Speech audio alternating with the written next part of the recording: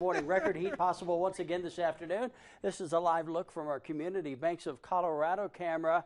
You might think the weather stinks as hot as it's been. It's going to be hot again today and then much cooler coming up the next couple of days. 61 right now in the Springs, 51 in Florissant, 70 right now Canyon City, and it's 56 degrees currently in Ellicott. Out across the plains, we're in the 50s and the 60s, 73 Denver, 47 in Alamosa, and 59 right now in Walsenburg. And as you take a look at our satellite view here over the state of Colorado, we've got a few clouds out to the west, and we've got at least a couple of clouds here this morning, but nothing too substantial. We'll get partly cloudy this afternoon with hot temperatures under this ridge of high pressure once again today. Then on Friday, watch what happens. We've got a trough moving into our north. That's going to drive a cold front across the region. We'll see some isolated to widely scattered showers and thunderstorms.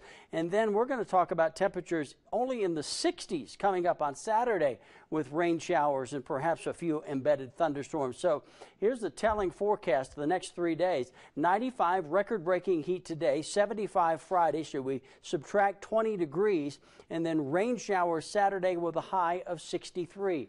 Looking at temperature-wise today, we've got upper 90s and triple digits out across the Arkansas River Valley, up to 98 in Burlington, 91 Salida, and 94 in Walsenburg this afternoon. And our futurecast, again, very quiet.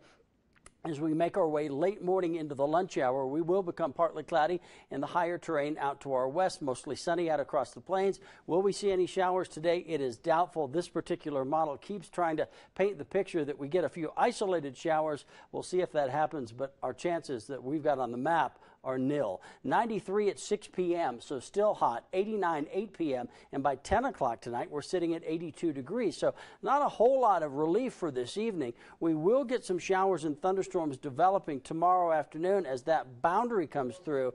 Again, it looks like some of the heavier rain may be Walsenburg south to Trinidad across the Raton Mesa, but certainly scattered rain showers here in our area will be possible, and those rain showers will continue as we go into the weekend on Saturday.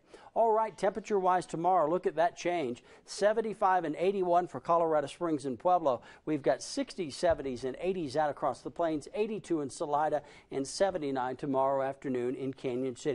So your 7-day forecast for Woodland Park, very warm and hazy again today. We'll cool it off into the upper 60s tomorrow and take it all the way down into the mid-50s coming up on Saturday. Canyon City close to 100 this afternoon.